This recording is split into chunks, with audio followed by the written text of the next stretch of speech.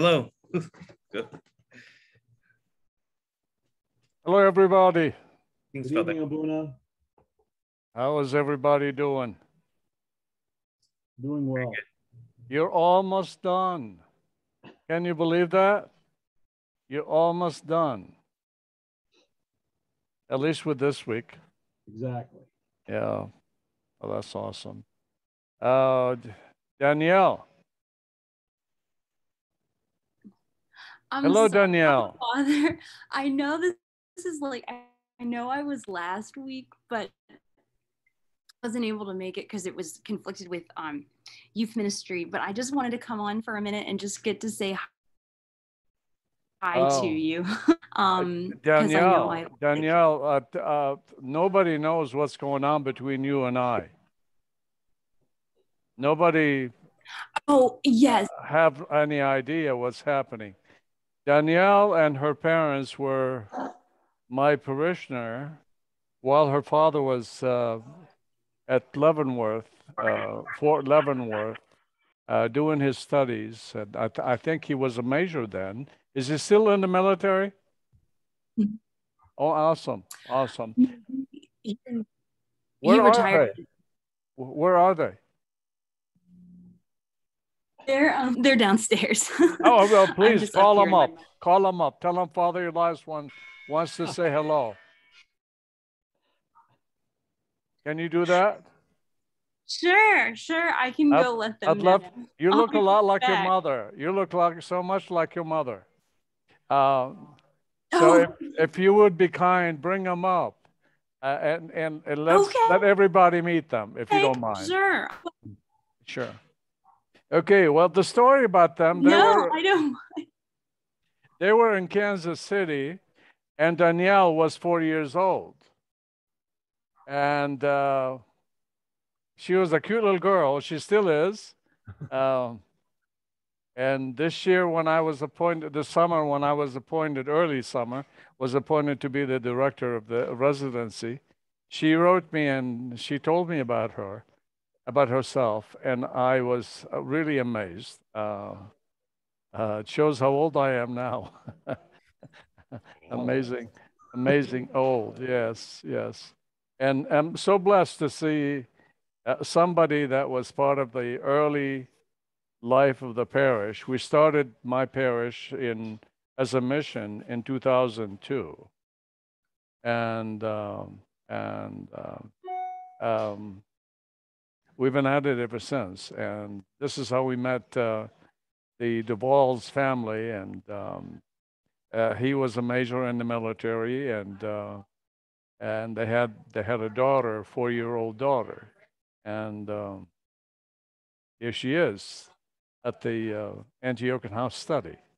Can you believe that? Great story. Amazing.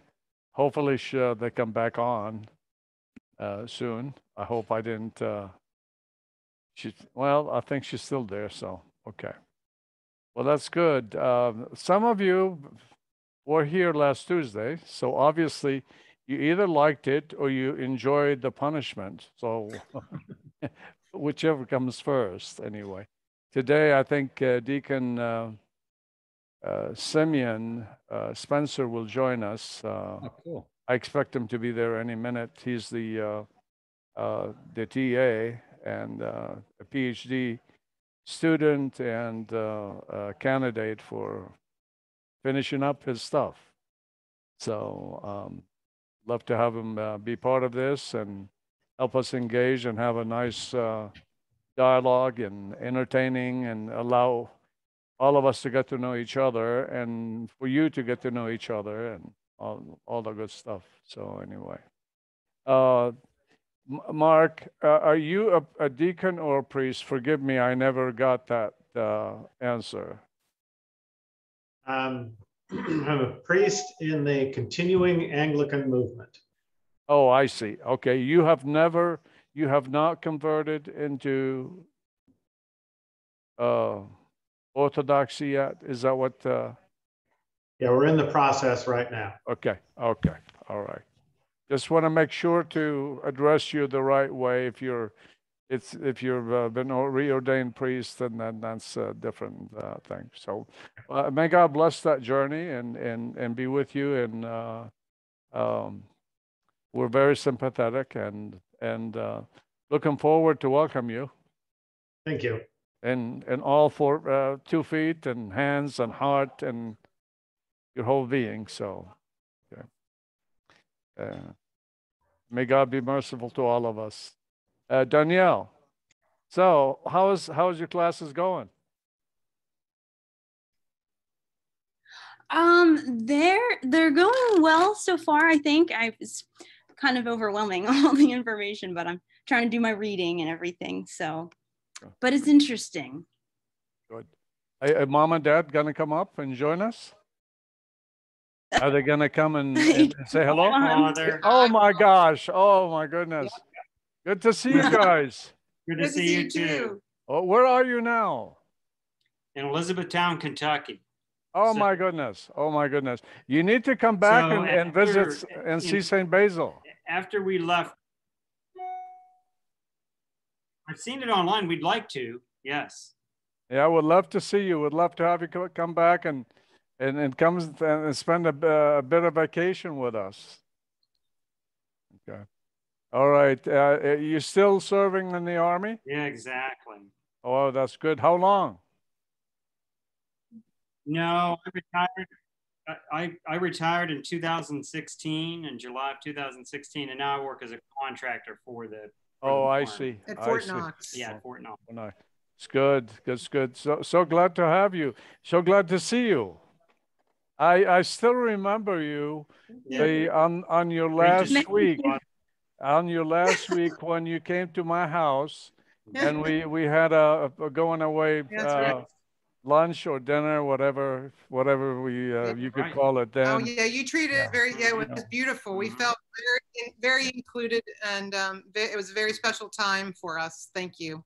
That's wonderful. So I'm glad to have. We're glad Danielle Yes, thank is you. part of this. She's I'm glad to see your daughter Danielle. I was so surprised when she wrote me, sent me an email, let me know. I said, "Oh my gosh." I thought I put my hands on my head. I said, "Oh my goodness." Glory to God, though. I'm glad to see you here. Glad to see you. Nice to see you both, Yeah. and look forward to the time when you both can Thank you. can come and seeing you. revisit. Thank you. Thank you. Deacon Simeon, glad to have Hey. you. Thank you. Good to see you. This is the Simeon. Thank you. This is the Simeon and the Isa show. So In the what? Isa show. Isa show, not the ice. Isa. Oh, Okay. yeah, the ISA show. Yes, yes. Okay. Yes, So, well, I always feel good when I'm in the presence of my beloved father Elias. So we're great colleagues and friends, and so last Tuesday we had a Kyriaki with us, and Yeah. everybody shared their spiritual journey yeah, with everybody. Everybody that was here Tuesday is joining us today with the addition of Danielle, my little girl of many years. Many years is ago. she in your parish? Is she in your parish? She was in my parish years ago when she was 4 years old, and now Oh, okay. she is part of my world at the Antiochian House of Study. So glory to praise God. Praise Well, God. Danielle, can you stay with us? How long can you stay with us here on the show? Well, I mean, I don't mind saying I wasn't planning on, because I know it's it's the second week, so I know I really should have been here last week, so I don't want to like. No, that's okay. Anyone could come in and join in. One of the things we've been wanting to do is just maybe do it once a month. Well, we have an event like this one, a show like this one, and everybody could log in and get to know each other and talk about different things related to school. And maybe we'll have surprises. It'll be probably managed by teacher assistant, and perhaps we'll have some guest speakers, or not necessarily speakers, some guests on the show, and a surprise guest. And you get to meet some new personalities involved in the life of the school, and perhaps professors and some other ones as well. Okay. But if you could be, you're welcome to stay with us the whole time. That would be wonderful. Yeah. If you're not, Danielle, you could cut out anytime you want, really. You just have to tell us your most embarrassing moment, and then that's the you can get out of here. So yeah. go for it. That's it. That's the starting question, Deacon. Yeah. Is it? Well, that's funny. Yeah, I probably can't stay too long for this one because we haven't eaten dinner yet, but I guess I do have an embarrassing moment I can share. Is that really the question? I just made that up, but we would all love to hear your most embarrassing moment. Okay. Well, it was a couple of years ago when I was at in college. I was there at the cafeteria and I was eating before a test. And then I took a sip of coffee and I don't even know what happened. It started going down the wrong way, I think, and I coughed and I spit coffee out all over the table and over my papers and everything. It was pretty bad. People pretended like they didn't see it, but that was really, really, that was pretty bad. So, yeah. We feel like we know you better because we all have even more embarrassing moments than that. So if that's your most embarrassing moment, you've lived a good, charmed life. So thank you, David. Well, I don't know. I'm sure I have more. Deacon, do you have one? Deacon Simeon. I do, but I can't say it. I won't say it. So it involved a cheerleader in high school and a humiliation in class. So again, where people pretended like they didn't see to see it. So yeah. So well, anyone that can answer the same question, or if you're not comfortable, go ahead and say any interesting moment in your life. Or funny moment. I don't know about a funny moment, but I had an interesting moment. I was a hard rock miner up in Leadville, Colorado, back in the very late 70s and early 80s. You tell us and we'll define it. Okay. And so I went up to, I was working in what they call a stope. And when you blow something up in underground mine, you got to drill 8-foot long holes and put up like chain link fence to keep the top of it from coming down on you. And I just remember going to, we had everything all done or halfway done and had all of our bolts in place and part of the chain link fence up and stuff. And we went to lunch and kind of had a funny feeling about going to lunch because we didn't usually go at that time. And we went, and when we came back, all 8-foot long bolts and the whole top of the ceiling had come down right where we were standing. So I felt very lucky and very fortunate for that. I think I worked there from 1978 until 82. And at that time we had like 7 people died in the mine. So that was an interesting thing being going from the Air Force to a hard rock miner to spending the last 25 years as a systems DBA for Children's Hospital taking care of Epic. wow. A miner. I mean, did you like have a light on your head? Yep, and the whole self-rescue thing. I worked at Climax Molybdenum Mine until 82, and I worked until 84 at Swartzwälder Uranium Mine. So I worked at a uranium mine near Golden for about 2 years. And in 84, I decided, all right, I'll leave the building of America to the young men that have stronger backs, and I'll go on to something where I can use my brain to make a living. And that's worked out pretty well so far. Wow, that's tremendous. Well, respect, hats off, or keep hats on for miners. So wow, that's amazing. Thank you. Yeah. The reason I say hard rock is I mentioned Kentucky, you know, the coal is considered soft rock. That's why you make the delineation between coal miners and hard rock miners. Well, my dad was from the hog and tobacco part of Kentucky. So they, so we always went there. So.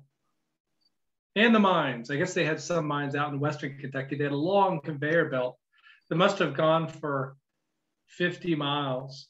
And it would carry coal above the ground. It'd be like a Roman aqueduct, you know. Right. Okay, let me ask, well, everybody should answer the same question that Deacon Spencer asked. But I want to ask Subdeacon Philip. Can you say the Lord's Prayer in Korean? Not Korean, but in Mandarin I can. In many, okay. Oh, Would you be kind? Slowly, Sure. because if you go so fast, I won't understand it. Slowly, I may have a chance. I need to say one quick thing to Subdeacon Philip. My stepmother, or the woman my dad's married to, is Mandarin, and she's Chinese, and so it's very wonderful. It's kind of interesting going back and forth trying to learn it. So, oh no, oh, there you are. Good. So anyway, thank you. OK， 我们在天上的父，愿人都尊你的名为圣，愿你的国降临，愿你的旨意行在地上，如同行在天上。我们日用的饮食，今日赐给我们，免我们的债，如同我们免了人的债，不叫我们遇见试探，救我们脱离凶恶。See, I understood it. Amen. Can say Yeah. Amen. Thank Amen. you for reading that slowly. That helped. So, Subdeacon Philip, what is your relationship to China? I must have missed this. Yeah, last Tuesday. Last session. I lived in China for 10 years. I went there as a Protestant missionary, and while I was there, I became burned out in ministry, and in my search for recovery, discovered Orthodoxy and was received. Well, it's very complicated in mainland China to find Orthodoxy, but I discovered that there was a priest in Hong Kong, which was a $300 round trip. So I went and visited him, and I was received into the church in Hong Kong. I lived in Korea for a little while when I was a kid, and a lot of the missionaries there were those who got booted out of China when the communists took over. Oh, okay. And so, what is it? Nelson Bell, does Hudson Taylor, does Nelson Bell, do these names reverberate at all in the Christian community there at all anymore? No. No. I mean, I had heard of Hudson Taylor from my childhood, but not in China proper.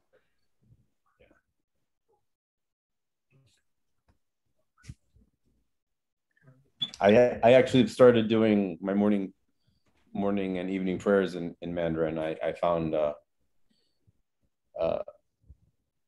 some translations online that were a little bit archaic, and I sometimes work with a Chinese tutor to make them a bit more contemporary Chinese. Yeah, have you run into this Kyriaki? To Kassiani? She texted me on the first day of the residency, and I'm really excited to collaborate with her in any way possible. Good.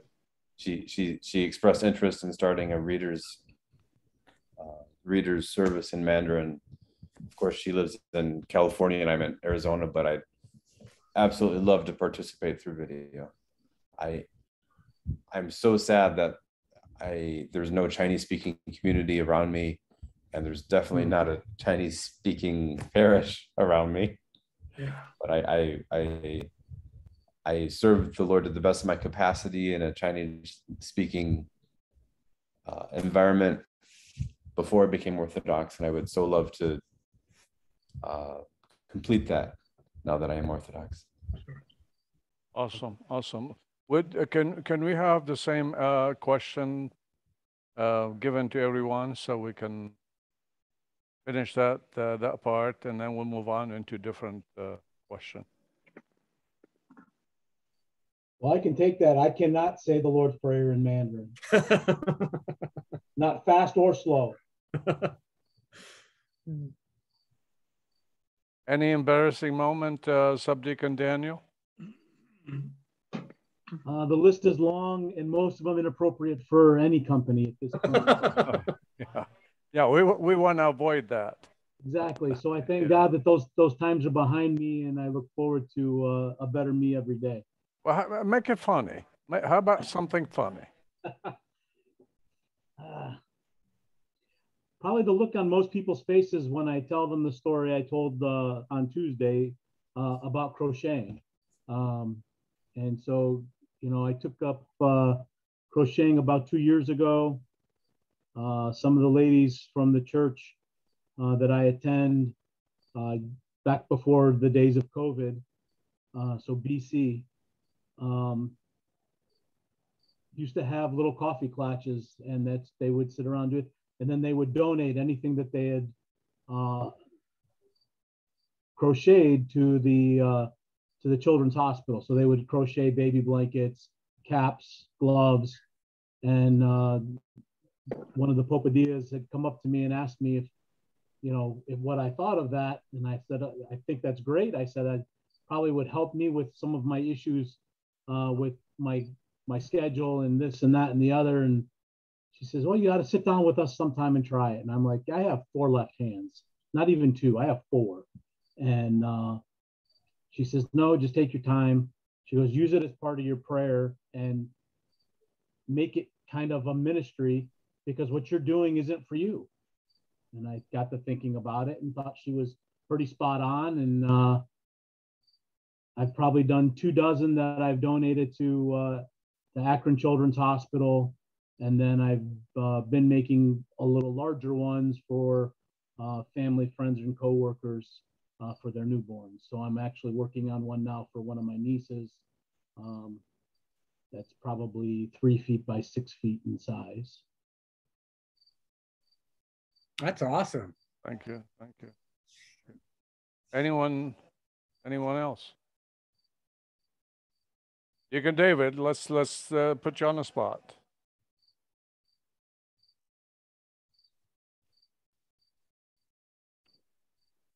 Sorry, I'm at work. That's why I'm just trying to listen in. But Hi, Deacon David.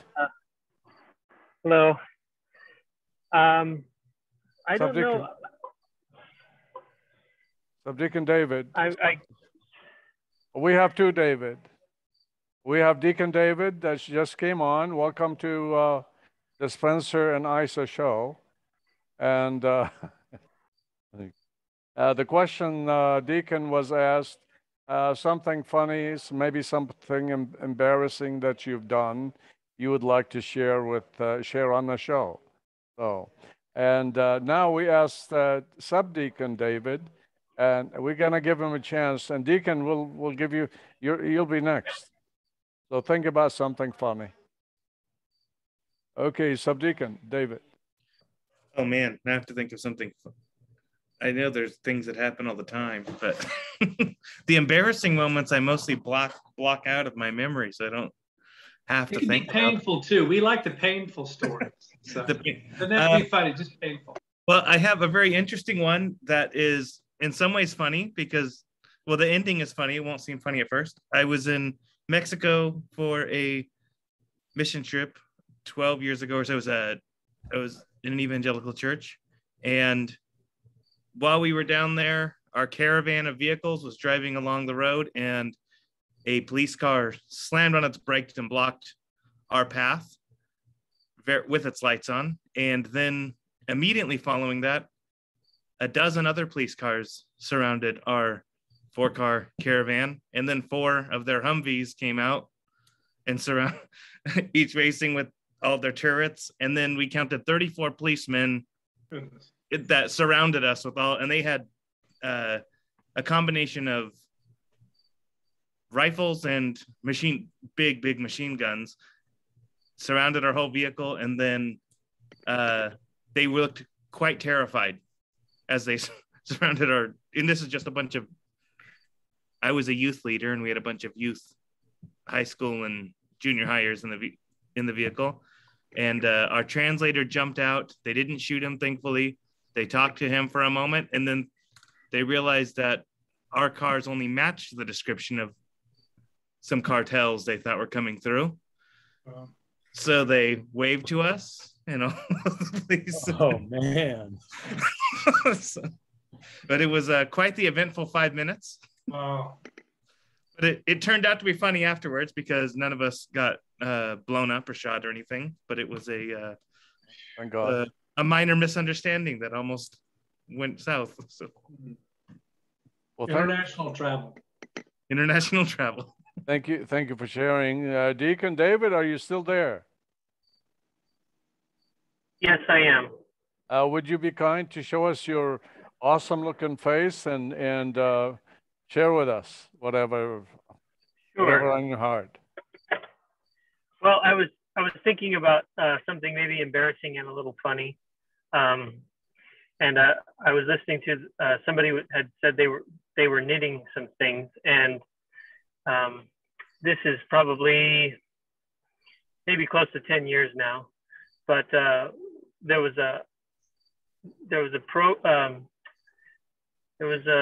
thing to knit, and it was called the Nifty Knitter, and you just loop things around these little poles, and depending on how you did it, you could make hats and scarves and things like this. So my wife showed me one day, and we decided to make hats for there was a lot of babies at the time in our family. So I think my wife made 2 hats, and I made like 5 or 6 of them. And that Christmas, we gave them all out, and everybody was thanking my wife for doing all this knitting and all this kind of stuff. And then the big joke was actually, no, it was me that had done all the knitting. So everybody got a kind of a kick out of that. There you go. Yeah. So that was you knitting, though? You were the knitter? Yes, I was. Well, you know, my brother and I would fight so much. We're just a year apart. When we would go on long trips, my mom got us to crochet to keep the peace in the back seat. So we crocheted all types of stuff on long trips. Oh no. Yes. So I've done a lot of crocheting. I've crocheted a lot just to keep out of trouble. So Subdeacon Daniel, see what you started? Hey, you're not the only crocheter. I've done that. Yeah, Father Elias. Who else is a crocheter? I crochet too. There you go. Yeah, the lost art of and the crocheted owl that you frame and put on the wall, you know, in browns and oranges. It's awesome. Mark, it's yours. I know I have to push you a little bit to get you to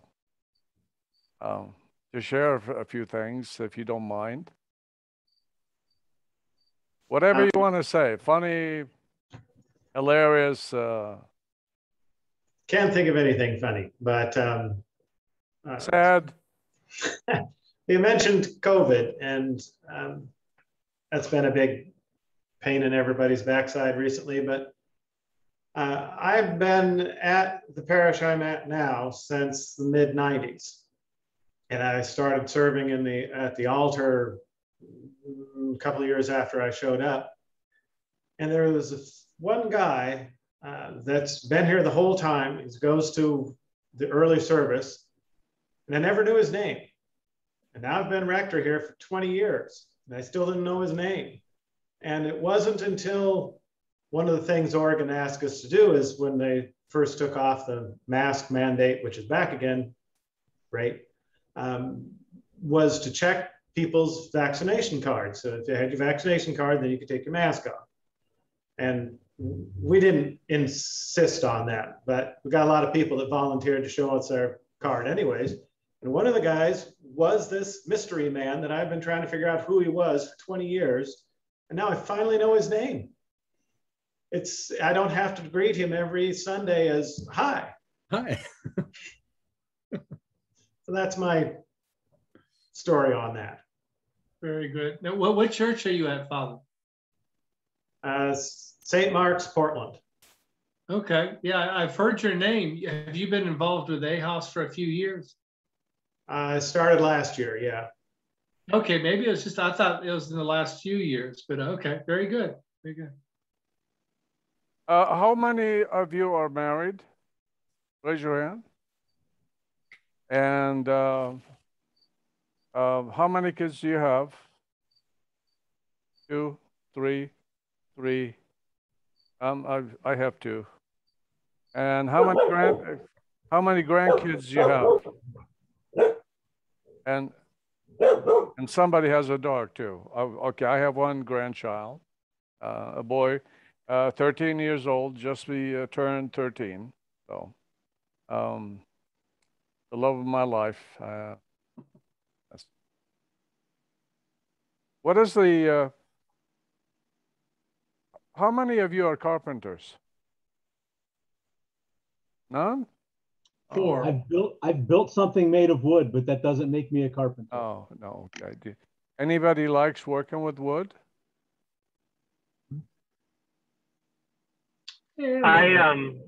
I've worked a lot with my grandfather and my father, and my grandfather was a carpenter. I wouldn't consider myself a carpenter, but I have helped in building a house and some sheds and, you know, a lot of different structures like that. But I still wouldn't call myself a carpenter. Okay, it's a question of name. That's not a problem, but at least you enjoy doing it. That's good. Good. How was your week going? As a student at the house, what is it the thing that you've learned the most, or an eye-opening thing for you? For me, the real eye-opening thing was learning, really, at least I think this is the reason is why deaconesses went away. That kind of blew me away about the need in the early church where people are always baptized naked. And so there was why you needed a deaconess to do that type of work, you know, because of propriety and stuff. And then, of course, as the church developed over the years, you know, we got more into the infant baptism and stuff, and there wasn't quite the need. So I thought that was really kind of interesting as to why that kind of went out of use in favor of having a deaconess, or one of the reasons anyway. Anybody else? A moment of aha of something, maybe a small idea, a small thought.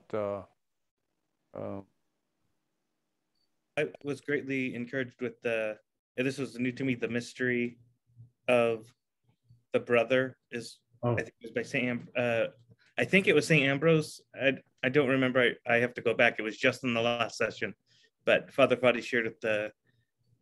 It's essentially being our neighbor is the second altar, loving them and giving all we have for the care of our neighbor. And he showed the icon of Christ, but as the Samaritan helping the man who was wounded and providing for him. But I thought that was a very,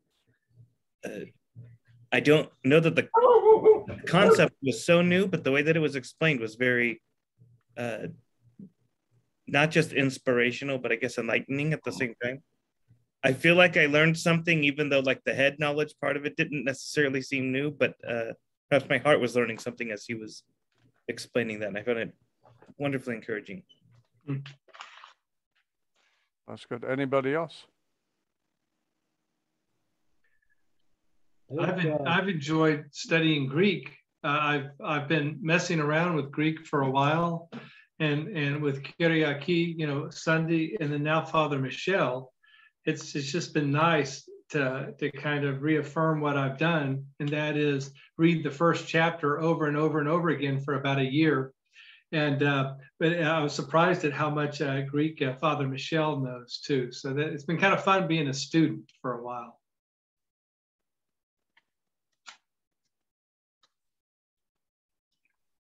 Anybody else? I think for me, what I've discovered, I think in these 2 residencies that I've been associated with, both of them virtually, I can see how much we're missing out on because I'm enjoying so much even in the Zoom. I can only imagine how much more there is when you're actually sitting in a classroom together and spending time afterwards fellowshipping together that we're missing out on a day-to-day basis. Yeah, speaking of that, Subdeacon, who here has not been to a residency yet at the Antiochian Village? You guys? Probably none of us. Okay. In fact, Father Mark, is it Father Mark? Is that right? Probably not. What is, are you a deacon or a presbyter? Or? He is in the process of coming into the Orthodox faith. Yeah. So he's Okay. in a transitional period. Well, if he's a father in the Episcopal Church or Lutheran or whatever, he's still, we still can call him father. But, you know, it's somehow I've just seen your name, and maybe there's another name, someone else named with that same last name. But yeah, the residencies are kind of neat because, you know, it's like a breath of fresh air. One of our chanters at our church, who grew up in the church in Pennsylvania, he went as a kid to the Antiochian Village, to the camp. And he said it was life-changing because for once in his life, everybody was Orthodox. That was kind of the default faith. And the whole world was Orthodox, and attention left him. And he just thought, this is so amazing. And it was just life-changing, you know, and in a way, and of course we're adults now, and we're less affected by life-changing moments, you might say, but still it's wonderful for all of us to get together. And even though we come from different places, in every which way you can imagine, the one common faith, and those even coming into the faith, it just feels good. It's nice. It's amazing. And when we have those services in, what is the chapel there? St. Peter and Paul or Ignatius? Yeah, yeah. The chapel. It just we raise the rafters with our singing, and it just feels so good, like you're a kid again at camp or something. So you'll love it. I hope with all my heart that we have it next year, next fall. I got a question along that lines for, like, when you do like St. Stephen's course and you graduate, so you'd come to the residency for the, for us it'd be the third one. Would it be for the whole week, or do you just come for the day of the graduation? Graduation typically takes place on Thursday. So you're not required to come out for the whole week because obviously it's expensive. It costs you money and accommodation and what have you. But if you only show up for one day, that's all what is expected of you, to make sure you're able to attend the graduation. Now, some choose to stay longer and be part of maybe a whole week, and then certainly they're welcome to do that one. You know, I'm speaking out of turn here, and I know we're being recorded, but maybe because of the extraordinary 2 years with the COVID thing and not having, not having the residency there at the village, I wonder if maybe we will invite people to come the whole week who haven't had that opportunity, you know, but we'll see. We'll see what Father Michel, you know, I'm not suggesting anything. Oh, I am really. We'll see what Father Michel might come up with, because it would be wonderful, because nobody should go through the St. Stephen's course without having at least a week there. It doesn't seem to me. So anyway, I got his ear. I just texted him, and we'll maybe I'll bring that up with him. So, and it does cost money, but it's nice. It's very nice. Let me ask everyone. I want you to put a hat on of running the show this evening. So we'll start with Subdeacon Daniel, and you pose the question you want to ask the rest of us, and everyone takes turn. We'll answer you, and we'll answer everybody. How about that, Deacon Simeon? Yeah, and nothing's off base, you know, no matter how, what it is. We'll see if people answer. So whatever's on your heart, really, the deepest thing on your heart, or something trivial. Ask us. Yeah. So, and it doesn't matter if it's from this residency or last, but what's been everybody's favorite professor in class so far? And then I'll give my answer at the end.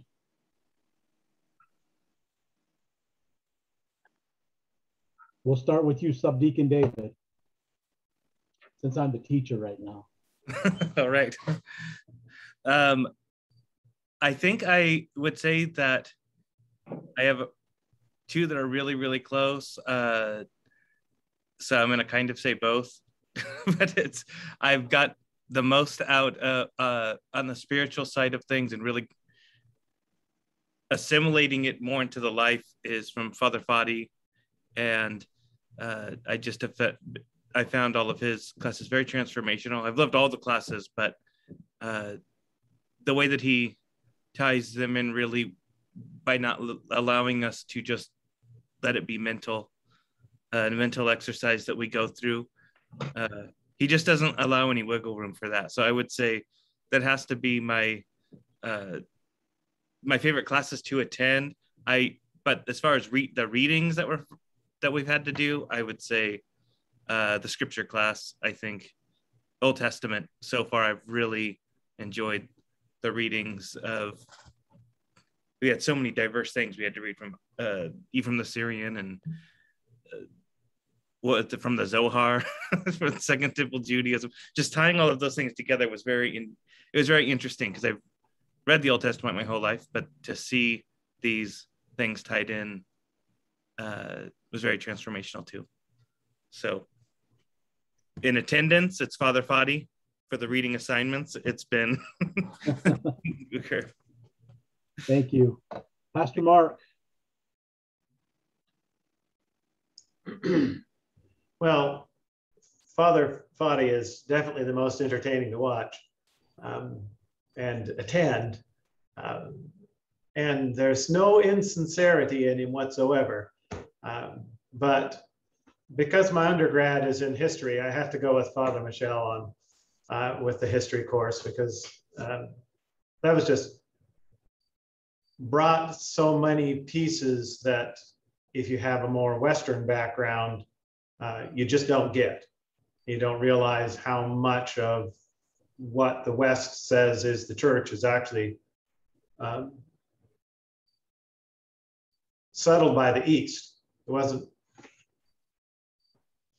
I don't want to knock my European forebearers, but basically we were savages most of the time. And while the East was actually eating with knives and forks. So I like the history class a lot. Subdeacon Ignatius. Oh boy, that's a tough one for me. I got two that are kind of tied. Father Michel, absolutely wonderful. Listening to him and just, like say the whole way they put the structure of it and learning, about like the rums for the Romans and that type of stuff. And then also Ignatius, the word room, like your bedroom. Room, right? Room. I thought that was just so much of what he had to teach was just so amazing to me and gave me such insight. And the other person would be Father Patrick O'Grady, and a lot of that for me is being Western right, and sometimes it's still kind of difficult for me to feel for really accepted, and I know we are, but it's just kind of that touching in there, which I thought was really good that he did kind of touch on that, especially when we're coming into Matins and stuff like that, or the whole sanctification of time we're getting ready to learn. So they're both really good. And then as far as a person, I can't really pick out that's fake because Father Fadi comes up so much as far as here's this guy with 2 doctorate degrees and all that, and it's just like such a great example, or 3, yeah, right. And it's just like, but it's all transformed into inside him, and it comes out as Christ and as his love, as Christ's love for us, and there's just so much of that this guy got so much brilliance in his mind, and yet all this comes out just so loving and caring and saying, yes, this is all true, but you know, you got to see the bigger picture. And so I just love that too, as far as entertainment and really making you just feel the love of the orthodoxy and how it is a whole way of life and not just, you know, doing church. Thank you. Subdeacon Philip. I think it would be patristics. When Father Michel says the word the fathers, he says it in a very different way, a very different feeling than every other person I've heard that word. In our parish, someone will, you know, cite the fathers, and they're being trivial, they're being argumentative, they're trying to find proof texts. But when he says the fathers, I can just sense this immense honor, respect, admiration of them. And then in class today, yesterday, when he said that the apostolic fathers, this is not his, this is my paraphrase, but he said that the apostolic fathers had the same level of inspiration as the apostles and the prophets. I was just blown away. I mean, like he like the it's just such a deeper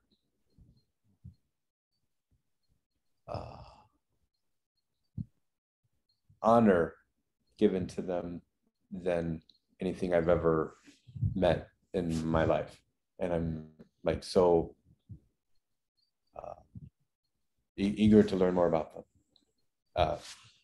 No, that sounds so academic. I am so eager to be transformed as I read what they said. Thank you, Subdeacon Philip. Ibrahim. Ibrahim.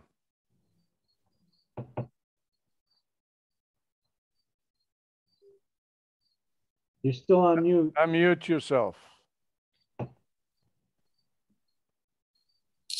Yes, hello everyone. Hello, Abuna. Hello, hello. Hello. Sorry, I just got finished my job, so I got on my car. So, yeah, I'm listening to you. I come in the middle of the meeting, so I'm happy to hear everyone actually. But can you please give me ask the question one more time? Sure. If you could tell us what has your favorite residency class been since you've been in the program?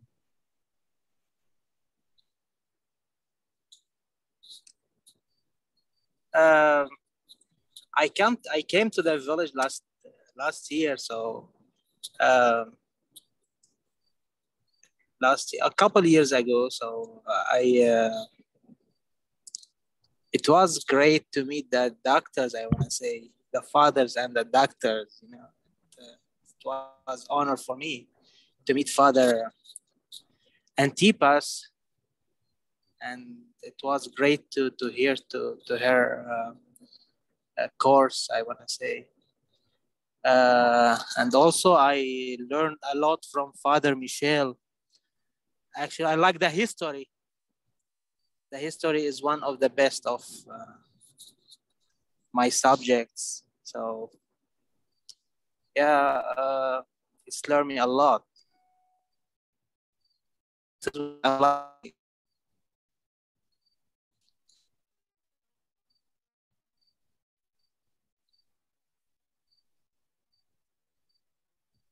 How was my voice, Abuna? It's clear. Not now. I stopped hearing you. Maybe the others as well. I'm not sure. Maybe you're getting into a low coverage area or something. Stay tuned. Stay tuned. What we're doing here, we're letting everybody take a chance on running the show, so to speak. and then everybody will have a chance to ask their questions of the others. So let's move on. I think we got everybody. Subdeacon David, if you wanna, do you wanna go ahead and be the moderator for a second? Certainly. What I'd like to ask is, what has either been the most challenging class or the biggest challenge to completing things? Because we all have life and jobs and whatnot. So whether it's the classwork itself or just whatever the challenge, whatever comes to mind when challenged to complete the work or embrace the work. I'll jump right in there. The hardest one for me was scripture last year. I mean, I loved it. I loved all the reading, but here is your final now, write all these things, and then you didn't know what was going on. And so that was, definitely challenging, especially just writing and kind of trying to figure out how to, just do it and stuff. So that was, scripture was like overwhelmingly illuminating and transformative, and yet so hard. But it's, in fact, the whole course, a lot of that for me was almost catechizing and illuminating. I'm getting all caught up in all the stuff I learned. Says, okay, dude, now you got to bring it back down to earth and put it into paper. And I was like, that's it. I have to admit, I felt the exact same way. You go through all the readings and all this preparation, and it's like, okay, write 5 papers and data dump. And by the way, we'll let you know in the middle of June if you pass them. It's like, wow. Really? As opposed to getting a little bit of feedback from each paper and knowing if I'm left of center or right of center or right on the mark. And I think the other thing I missed in that class was that Father Bogdan didn't have Zoom sessions along the way like some of the other professors had done. And I think personally, we missed out on some great interaction, because I've watched some YouTube videos of Father Bogdan talk about different things, and he's actually an amazing man to listen to speak. And so if you have the opportunity outside of class, I'm actually, because I've liked a few of his YouTube websites, gotten notifications of when he's speaking again. And had I not been in another class about a month ago, I would have attended. He gave another talk. So that was, for me, probably the biggest challenge. Yeah, in my mind, I call him a 4D theologian, because it's so incredible where his mind goes.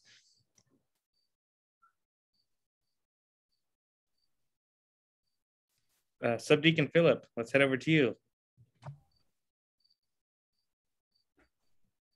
I have incredible anxiety surrounding education. This is my 4th attempt to go to graduate school. I tried the St. Stephen's course 5 years ago and dropped out after a year. So my challenge is, when I'm asked to write something, I am seized with anxiety. So I love the reading. I love listening to the lectures, but the biggest thing is writing. And yeah.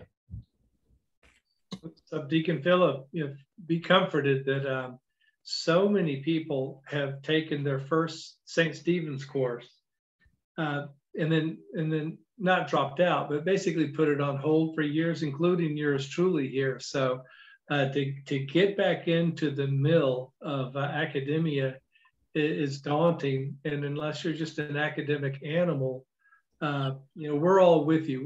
We totally understand. So you're right there where you should be. In fact, if it didn't bother you, if you're utterly confident in all of this, we would hate you. I feel a level of sadness that when I took the program, 5 years ago, it was very different. There were no live lectures, no populi, and I'm glad that Subdeacon Daniel said that I can find Father Bogdan on YouTube, because I'd like to. I I wish I could have taken his Old Testament course, but I had already taken Old Testament under the Old System, and so maybe I'll look to see if I can find him on YouTube. Thank you for sharing that. The Subdeacon Philip, Yes, if sir. you need some help, let me know. We'll find a way to find whatever is necessary to be there for you. Okay, thank you. Okay. Subdeacon David, again, it's all yours. And then let's head over to Father Mark. Well, I think like everybody else, the Old Testament was a struggle. I got behind in the reading because I was paying attention to other things, and trying to work your way through a whole lot of readings and write 5 papers. I don't know. I was really ready to go, well, I don't think I really want to do this, but I made it through. I'm actually dyslexic, which my public school did not figure out about until, well, they never did figure it out. Actually, I dropped out of high school when I decided that it really wasn't worth my while, and didn't actually get someone to really teach me to read until I was in my mid-20s. And that's when I started college again. Well, not again, college. So that's like Subdeacon Philip. That's always a big worry. But I got to admit, though, Father O'Grady's liturgics class last fall, that was a struggle as well, because I've never been to a Byzantine service. I don't know if I'm supposed to say that out loud here, the Byzantines, but anyways, I've never been to one. So he would describe things and I'd say, oh, that sounds extremely interesting, but I have no idea what he's talking about. That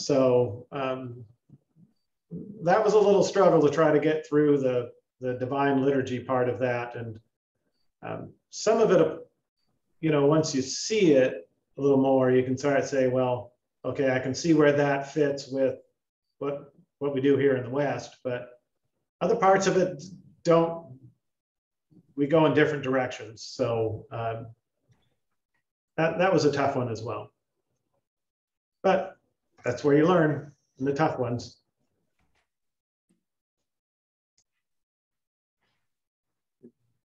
Ibrahim, if you can hear us, what has been your biggest challenge in the class so far, or any of the classes?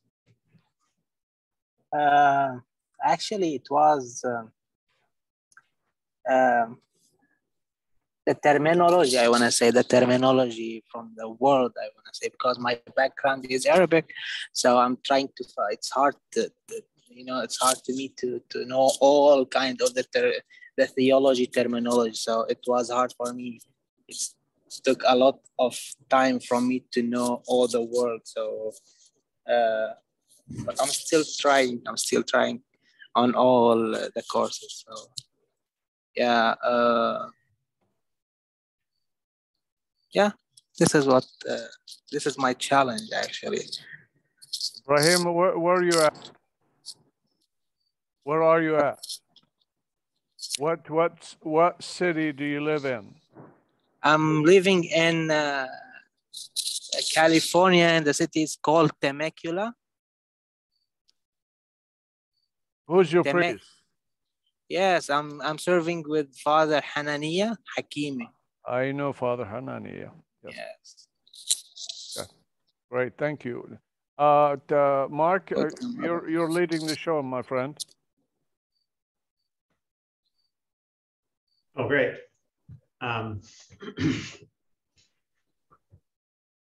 Torture us. Anything you want to torture us with, go for it. That's one thing that I keep thinking about, because, I fell away from the church when I was in my teens, like a number of you. I think of the person that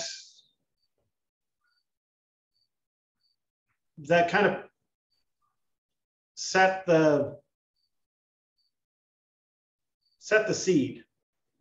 And that was, for me, that was my grandmother. She was a feisty little Methodist woman who thought if you were sitting down, you weren't working, so you needed to get up and do something useful.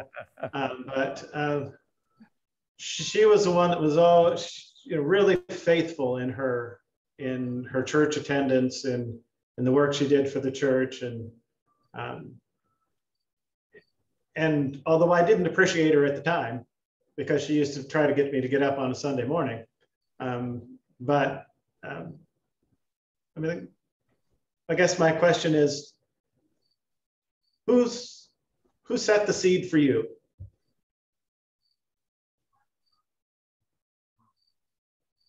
I, like you, my grandmother. My grandmother was the spiritual guide. And perhaps I'm here because of her. That very good question. Thank you. So those that were in the meet and greet on Tuesday heard my story, kind of how my path, but it comes down to about the same thing. My grandmother, who raised actually a Roman Catholic priest, and after I'd gotten married, told my wife and I, you guys need to figure this out, because doing nothing isn't the answer. You have a lot to be thankful for. And she told us, she goes, I don't care where you go or what you call it, but you need to find something. And that was the beginning. That was the seed. Not that I never had it, not that I didn't live in it, because I grew up in it as a child. But again, as a young adult, I fell away, and she didn't drag us to it. She just matter of factly just said, you need to do something, and you know it. You knew it, and we both knew it in our hearts. And she just watered that seed and helped us grow.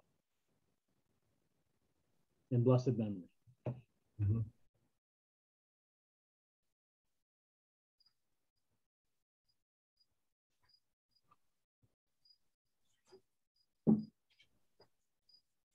What's up, Deacon David?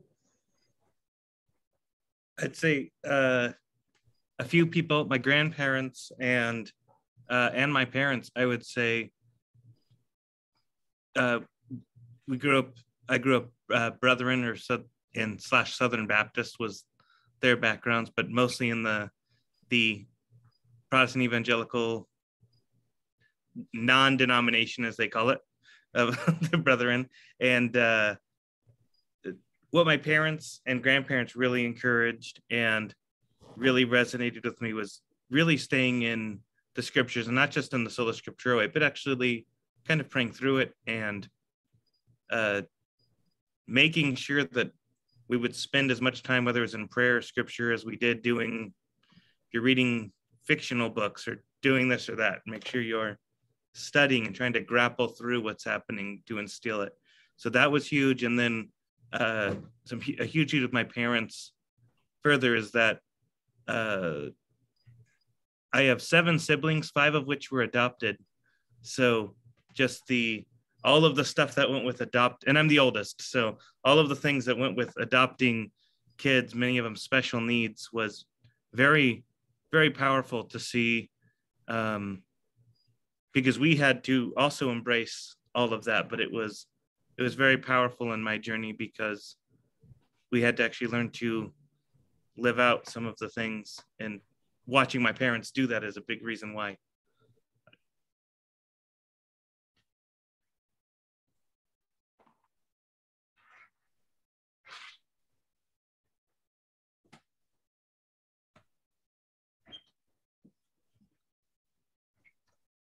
Anyone else want to answer that?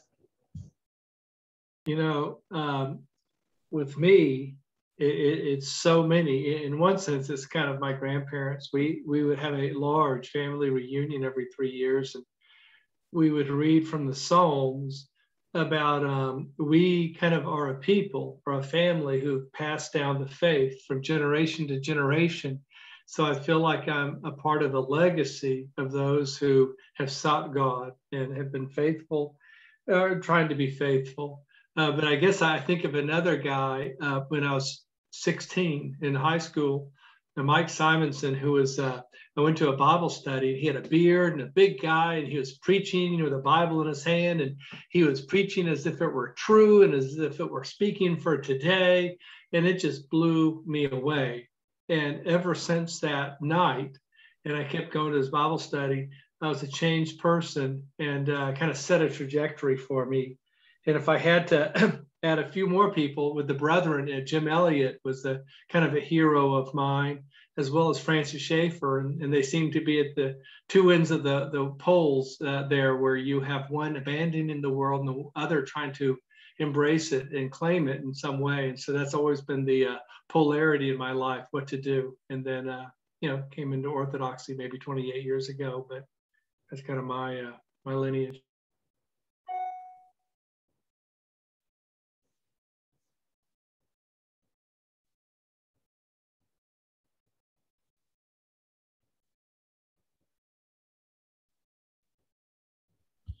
I'll go. It would be hard for me to place a name. I was raised in a very devout Baptist home. It's funny, I don't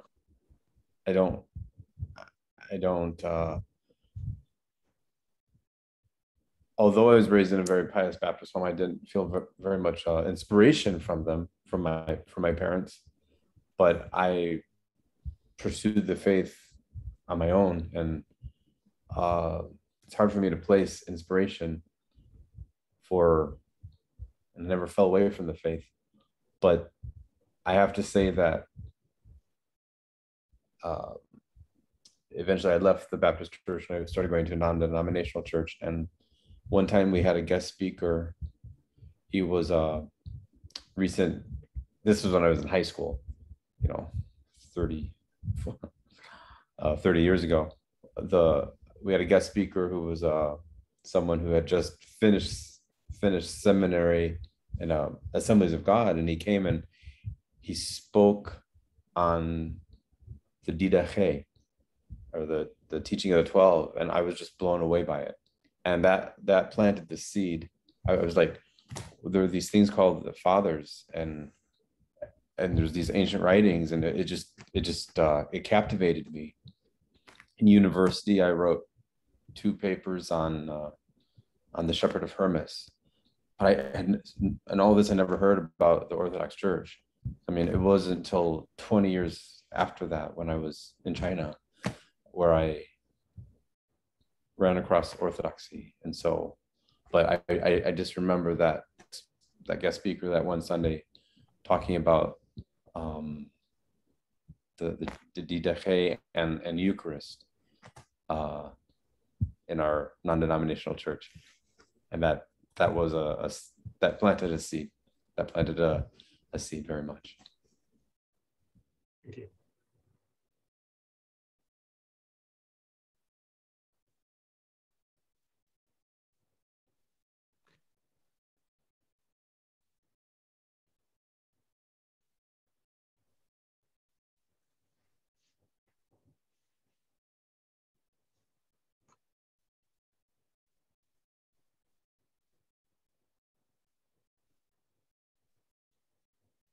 Okay, well,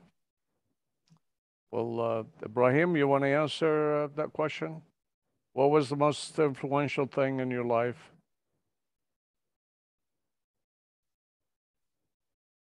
In your faith? And please unmute yourself.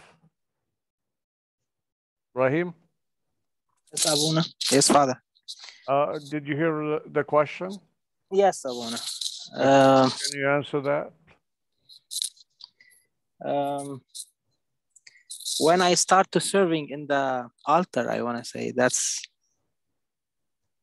was the great things that happened to me. I never thinking in all my life I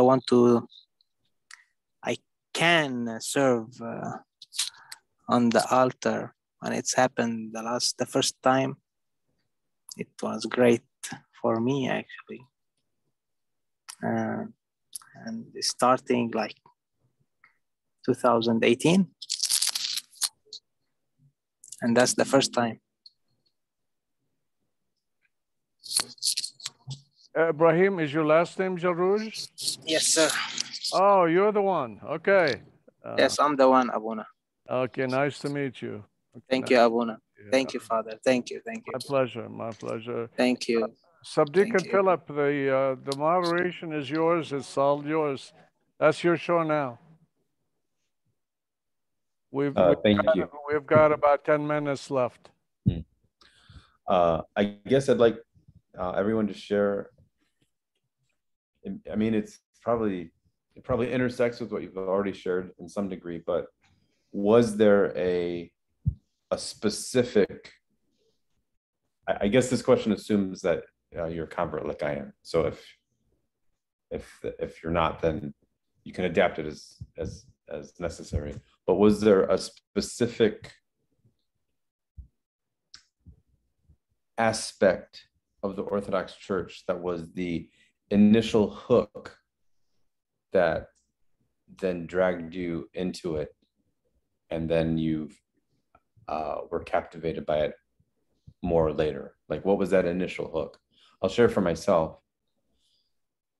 As an evangelical, I knew I was supposed to pray, but I just had no idea how to pray. And I could read the Bible, but all I could do was feel guilt about not praying, because I just had no idea how to pray. And when I discovered that there were written prayers, it was like, oh my gosh, this is what I need. This makes it so easy. I can actually pray now and not just feel guilty that I'm not praying. And you might say I found written prayers, and I pursued it to its source, and was so happy what I found. So for anyone else, was there a specific hook that drew you? I'll start with Subdeacon Daniel. So again, I grew up in the church, but I didn't grow up in the Orthodox Church. And when we did, actually, I told my story. We were literally going in the phone book and chasing churches just to find something, because we truly were lost.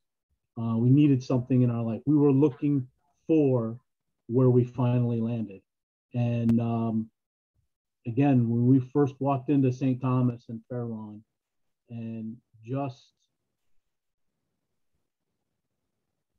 the presence of being in God's house, we truly felt it.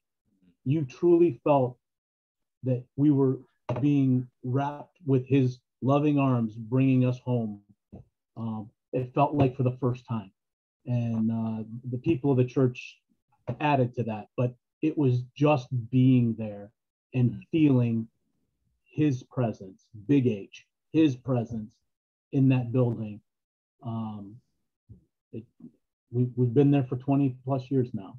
We made our conversion there. We accepted every challenge that's come our way since, but that's what it was for us. Thank you, Subdeacon Daniel.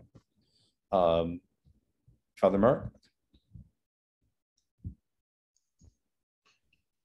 Well, it's a long road, and I'm looking forward to being home finally. But I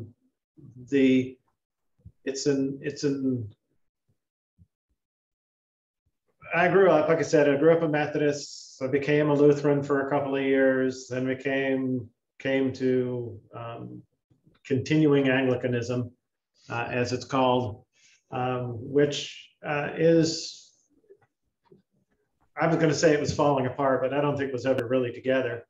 And it's weighed on my mind, being the pastor here for now over 20 years, what to do.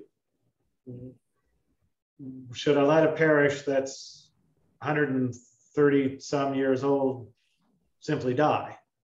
Because that's the path we're on, right? In continuing Anglicanism. And it's this is my weird story. I had some time off, and it was house sitting for my brother and his wife. I was taking care of their goat and cat, and I was wasting some time in the afternoon because it was raining and I didn't want to go outside and do anything. And I watched a YouTube video, and probably because my sister-in-law watches a bunch of stuff with music in it, a video flipped up next, which was a Ukrainian church's Christmas hymn, which was beautiful. Now, I have no idea what they were saying because I do not know anything about Church Slavonic or Ukrainian or whatever they were singing in. But I started crying because it was just so beautiful. And the beauty of it is the tradition. And if there's the thing that draws me to Orthodoxy is unapologetic tradition.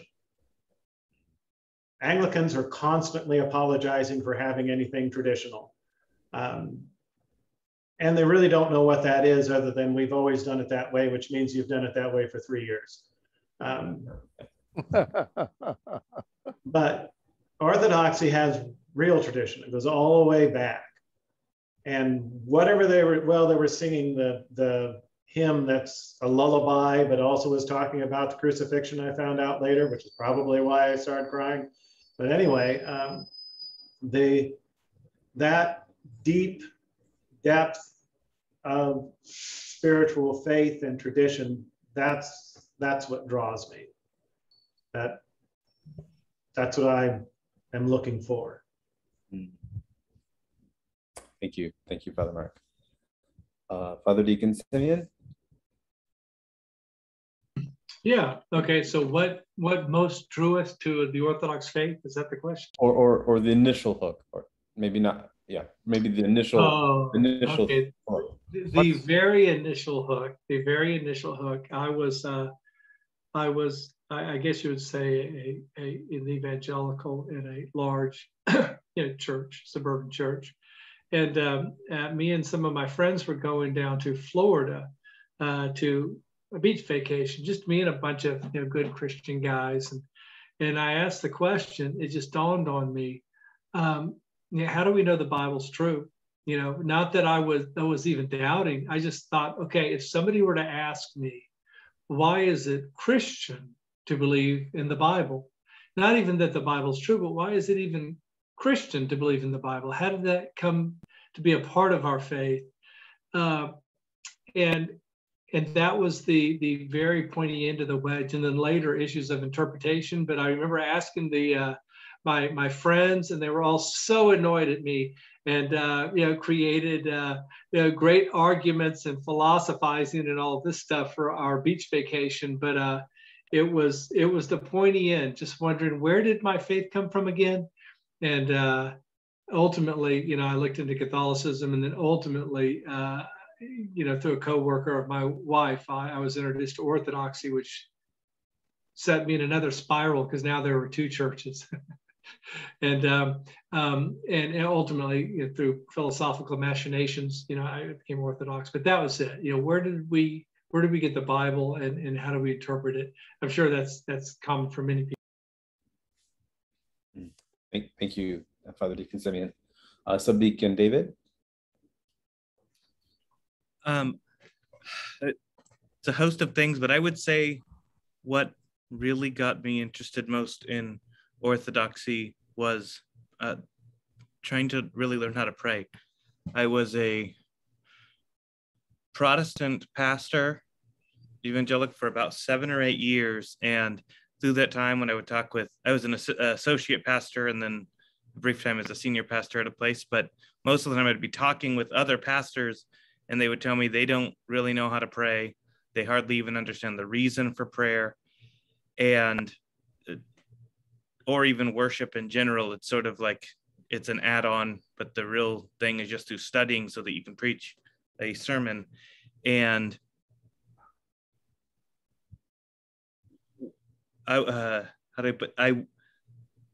Christ commands us to pray, obviously, and I knew there was something there, and in some way, reading about some of the American revivals that now I don't look on in the same way, but at the time I was like, oh, these people really were praying. I want to learn how to pray, and I just kept going further and further back, and I kept stumbling into writings of monks or writings of monastic communities from the Eastern Church or Eastern Fathers talking about prayer, and there was basically nothing in the evangelical world that I could find really about prayer other than someone saying like how to get a bigger backyard if you pray in the right formula, or use this verse if you want to get your dream car. It's like, yeah, there's just something off. But when I would read the Eastern writers and see what they're really praying, and then I started doing those prayers, it was so transformative.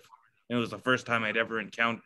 I did not even know there were such things as prayer books until I was probably 25. I mean, so I'd never even heard of such a thing in the Brethren movement. So it's been incredibly powerful to enter in, and something to experience alone, but then to actually come into a community and say, we're actually praying the same thing. The first time I attended an Orthodox service, that was, so the hook, and then also the seeing it in practice, that it was actually a common prayer and a method of, what made me really want to pursue it is as I was teaching youth or teaching people and trying to do this, I didn't know how I could teach someone else how to pray. If I came to my own way of praying, how could I possibly pass that on? So that was a huge motive for me to just want to find something. How was I going to teach my children how to pray? Just make it up off of their mind. Half the stuff that comes out of my mind is so terrible. So why do I want to go off that? So anyway, that was my real, I guess the cry of my heart to find it and to see it in Orthodoxy was so fulfilling. And thank God that the Orthodox Church has persevered for so long. Thank you, Subdeacon David. Subdeacon Ibrahim, what was the initial hook that grabbed you and brought you into Orthodoxy? Okay. I born actually. My faith was from I born with my family Orthodox, to be Orthodox. But I learned from. I want to say our church. It's mean spiritual. This is what's mean to me. So spirituality, everything inside the church, it's a spiritual. You can touch it, you can feel it, you can your faith, my faith, I'm talking about my faith. It's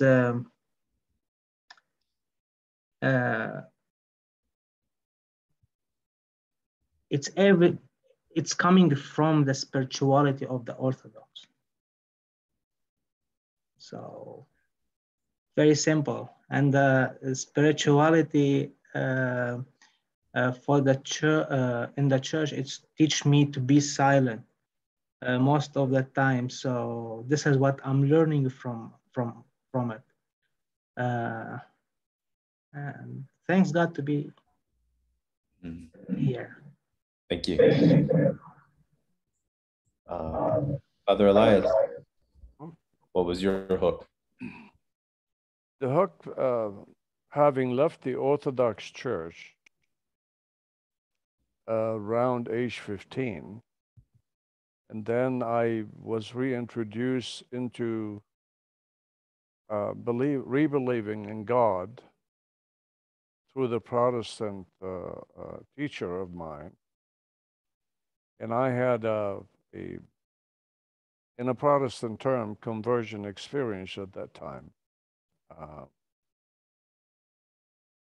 And then when I became associated with so many different Protestants, and everyone was saying they are the New Testament church. And they believe in the scripture alone. And that was intriguing, except I created a dilemma for me that all those who claim to be believer in the Holy Scriptures, they're not consistent in their faith based on the Scripture. So either people are wrong or the Scripture gives you different theology. And that I could not accept.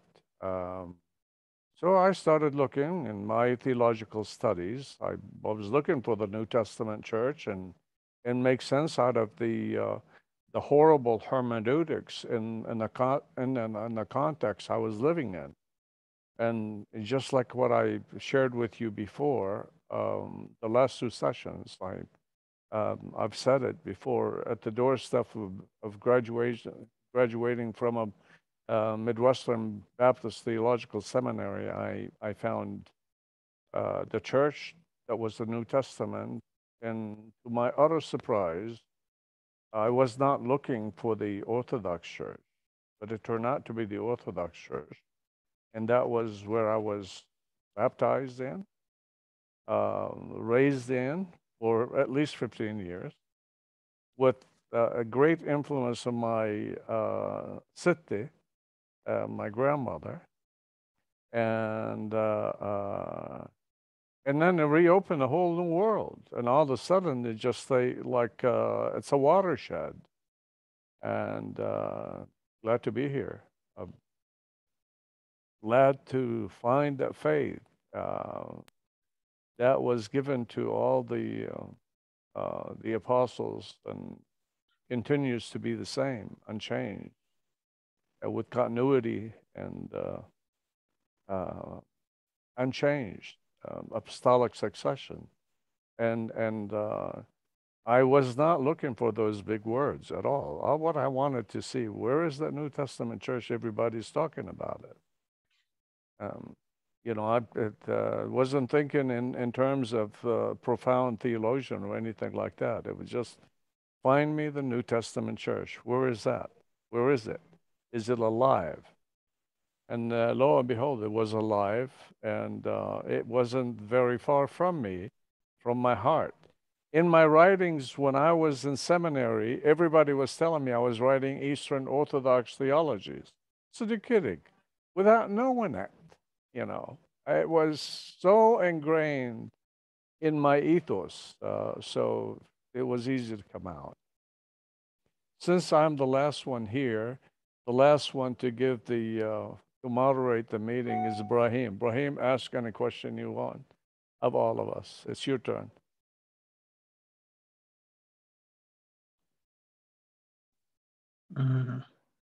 By the way, Brahim, for some of you that don't know what the name means, it's what everybody knows as Abraham. Abraham. But, Ibrahim, it's the pronunciation of Abraham in the Arabic-speaking world.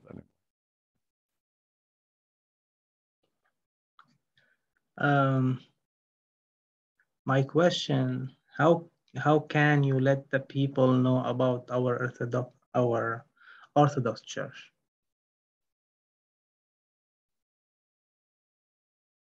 Ask anyone. Who do you want to start with? Abuna, Father. Oh, yeah. Oh my goodness! In my view, look here. Do you see on the screen? Yes, Abuna. You have 7 evangelists. Okay, Subdeacon David.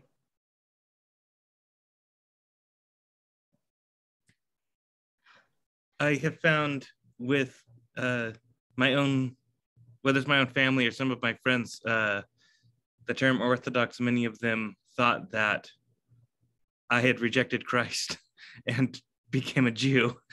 So they never heard of East, Orthodox Christianity. So it's been in that realm, it's been a little bit of a slow process where I'm allowing them to ask questions as some of that comes up. And my mom, for instance, when she saw what the services looked like on the internet, and my dad had attended with me once, she said, never take me to a place like that. And so I just never really brought it up with her, really, but I still would talk about God and maybe say something that I learned from a father or something, but I tried not to be rude about it, but I didn't pretend like I was an Orthodox either. And now she's been messaging me, well, what is this sacrament? And what is that? She's reading out of the Orthodox Study Bible and reading about chrismation and wanting to know if that's what we still, and it's been really neat. So trying to just live the life as a Christian has really been, I guess, the short answer. And not be ashamed of the fact that we have traditions, we have these things that go way back, and trying to not be like an arrogant Protestant, like I was kind of taught to grown up to be, and to argue with everyone. So not arguing, that might be my way.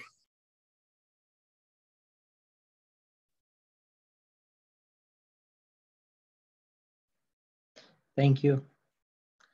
Subdeacon Philip. Right. I'm reminded of a passage in the New Testament where Paul was talking about a believing wife and an unbelieving husband. And he said, I can't remember the exact, but you will be able to win him to Christ even without words through your good works. And I guess for myself, my family I'm the youngest of 7 kids, and my family are very indifferent, if not hostile to Orthodoxy. And I just focus on trying to be transformed myself. And I hope that as I become more Christ-like, it may inspire them to ask questions. But I don't actively tell people about Orthodoxy. I have found that to be futile in my context.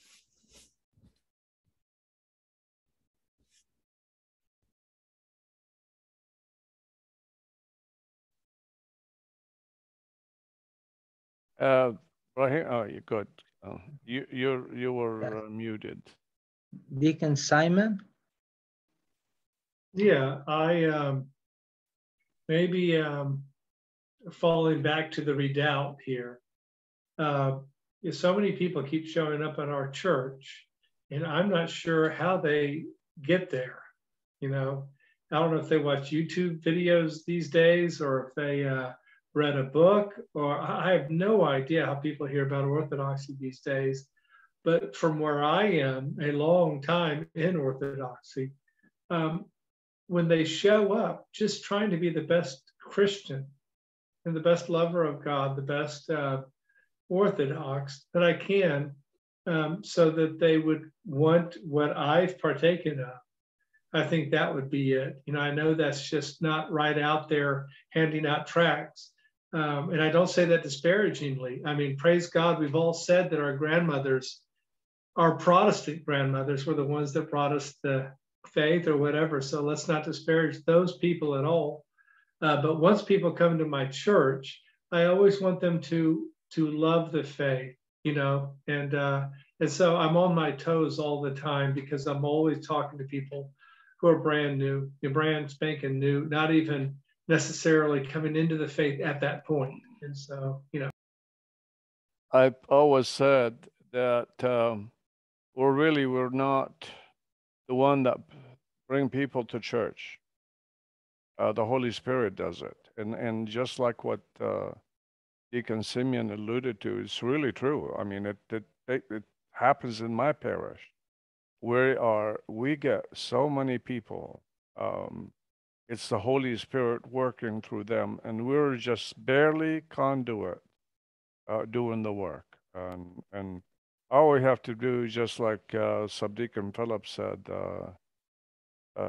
live by example, demonstrate that faith and make it visible, because faith is not a statement, it's a living reality. And I think when we do that one, we do the work of the evangelist. And just like what I said earlier, uh, we have 7 people here.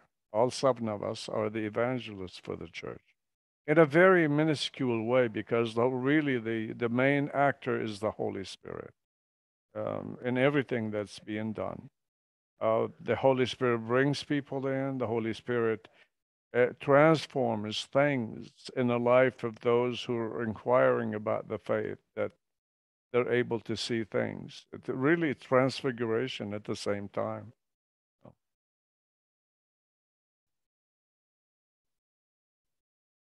Anyway, I want to thank you very much for sharing your time with us. On behalf of Deacon Simeon and I, we're so grateful that you can be part of this one.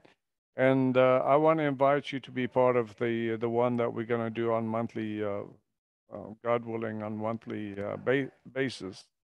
So we can really fortify each other and find a platform for all the students to be engaged with the learning, engaged with knowing each other, because really this is a significant part of the education that everyone receives from the Antiochian House of Study. God willing, we're going through a lot of changes, experiencing a lot of challenges, and we're not perfect on many things, and but we're trying in many different areas to improve and make it the best place for the students to glean and receive solid, rigorous education and a spiritual formation. But last word I want to say to you: never forget your relationship with your spiritual father. If you don't have one, make sure you have one. And it's not someone that you say, oh, this is my priest, or he's my confessor. Spiritual father more than a confessor. And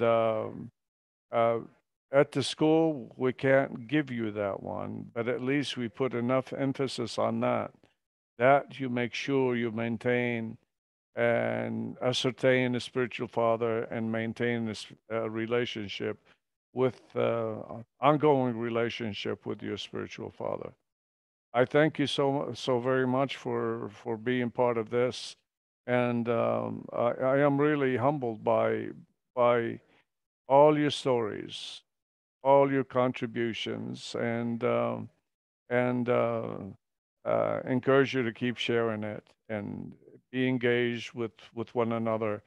Attend those sessions what we're planning on having once a month, and that's it. And this will be made available for anybody that wants to watch this session, and hopefully it'll be beneficial for everyone. Those who's been part of this and those who will eventually watch it online. The reminder: if you have a spiritual journey and story and you want to share it with us, if you're willing and you like to write as much as you can, and eventually I'll let you know where to post it. We're going to create a place on Populi so students can log in and turn the stories in, and eventually we'll put them all together. Will be the story of the Antiochian House of Study. And well, wouldn't it be wonderful? Okay. So anyway, again, may God's peace be with you, and the Holy Fathers continue to bless you with all your endeavors. In Christ's name, amen. Thank you, Abuna. Thank you. Let me shut it down.